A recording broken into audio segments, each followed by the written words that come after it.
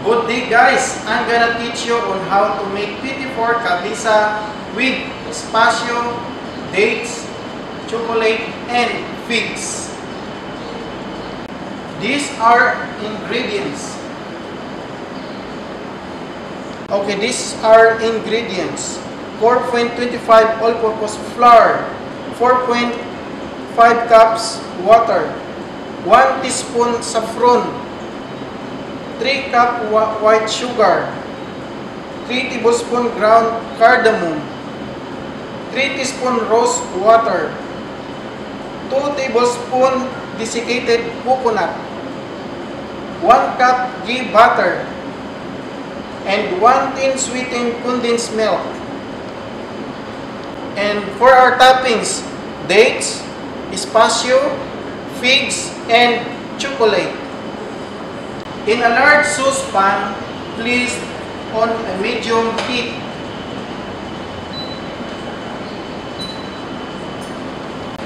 And toast flour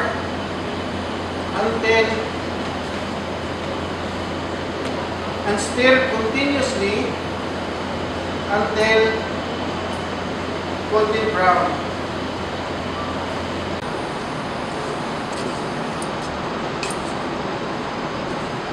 Remove from heat and pour on the bowl.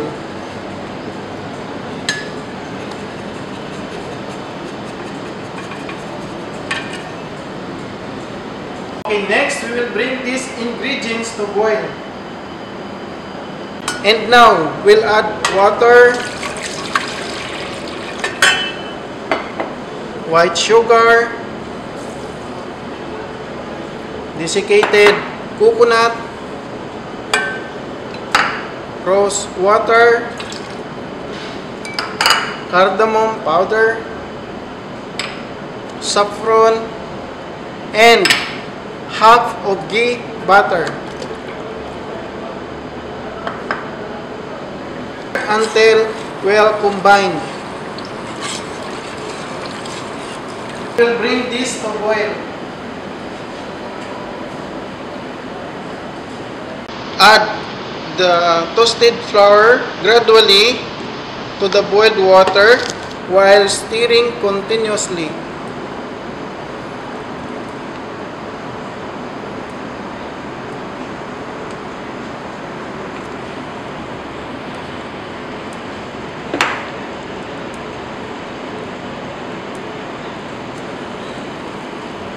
Okay, next, add the remaining ghee butter until well combined. Cover and cook in a low heat in 30 minutes. Remove from heat and cold. Sweeten condensed milk and stir until well combined. Now our Khabeesa is ready. We will cut it and form it into your desired shape.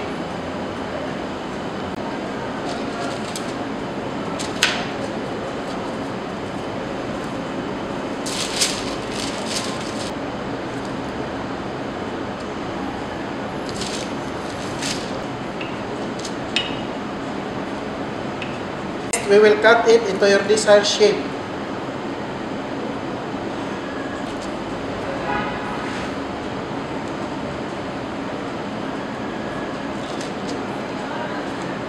So we will put our toppings and design.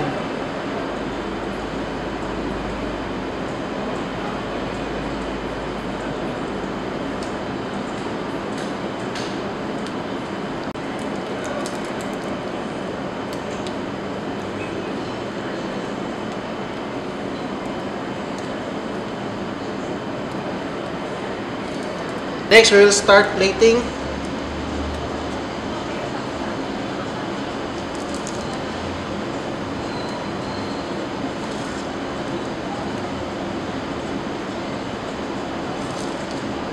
Here they are, our Petit-Four Khabeesa dessert with pistachio, chocolate, dates, and figs, and served with Arabic coffee.